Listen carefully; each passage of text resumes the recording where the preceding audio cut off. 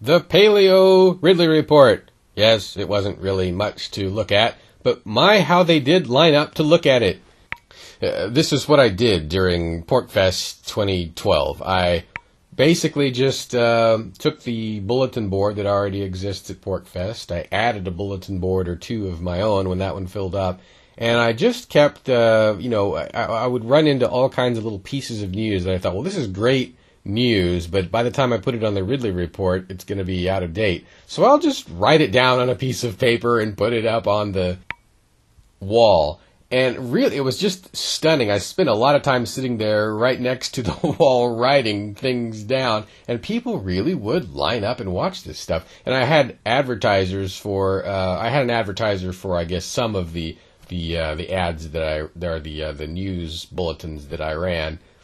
We had a quasi-crime report, we had spot news, we had safety, all the kinds of things that any community would have for news. Since there's not much internet at PorcFest, or hasn't been traditionally, this has worked. But anyway, I'm not going to do that this year, unless I get advertisers. If you want to email me or whatnot and purchase a sort of like a print ad, then I will do this again. But if no one does that, I'm not going to bother. It's not worth all the time it takes to create Ridley reports on paper.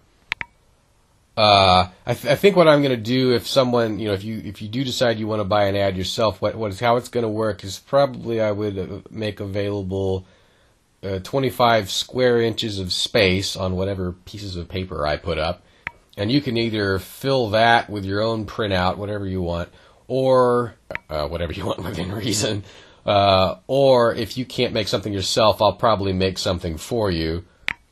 It would help to at least have your logo.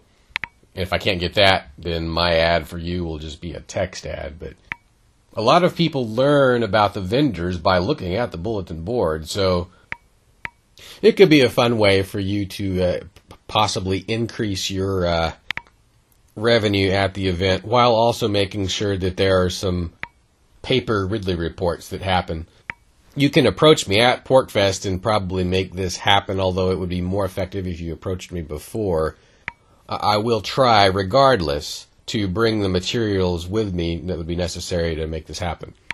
Also, look at the video description to get a sense of all the things that I'm trying to buy and sell while I'm at PorcFest.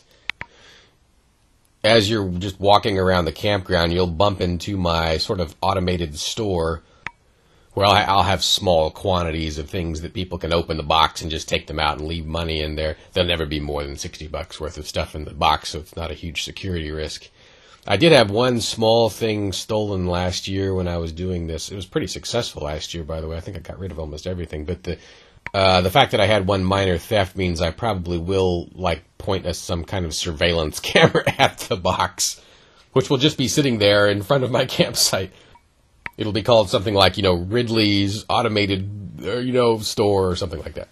I'll probably have, I'm planning to have, small quantities of Ike dollars, maybe wheat pennies, maybe hopefully some Gadsden flags and other stuff that I think I can sell for a good price.